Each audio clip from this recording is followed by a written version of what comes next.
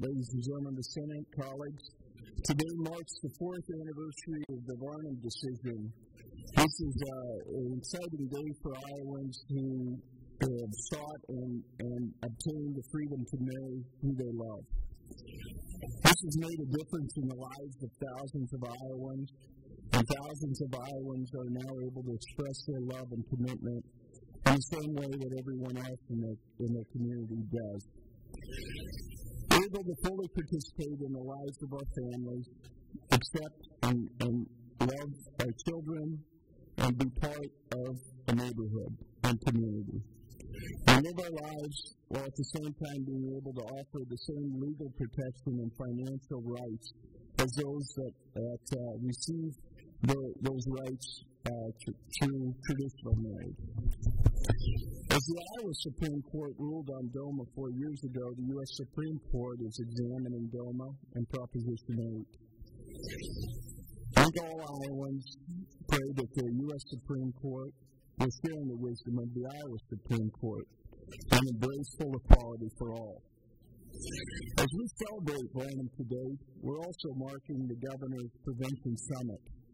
The summit has received attention recently, negative attention recently, by a rogue group of individuals that promote lack of tolerance for others.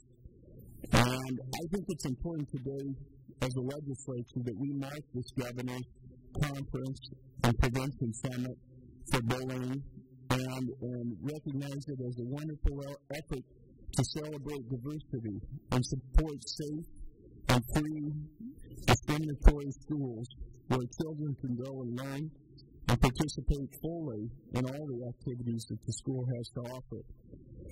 I commend the Governor for his leadership. I commend the Governor for his courage to attach his name to this type of event. And I denounce those that would criticize this effort to prevent and create a safe environment for our students to go to school. I would also like to say that I think as state leaders, and as the Governor looks at his responsibility to his employees in his own state, that he should work to recognize, and we all should work to recognize, that we have a responsibility as employers to create a safe environment in the state of Iowa, one that recognizes that our workplace should be free of discrimination. Without pointing to an individual, I can say that there is doubt today cast in state government in light of the way this administration has worked with some of their own employees who are openly gay. And I think it is time for the state of Iowa and the Governor to recognize that prevention and anti-bullying should apply to state employees equally. To try to work towards that goal is not only a positive and a supportive effort, but also one that we should all take seriously as a legislature and as leaders in the state that do employ thousands of Iowans. So with that said, I think today is a great day.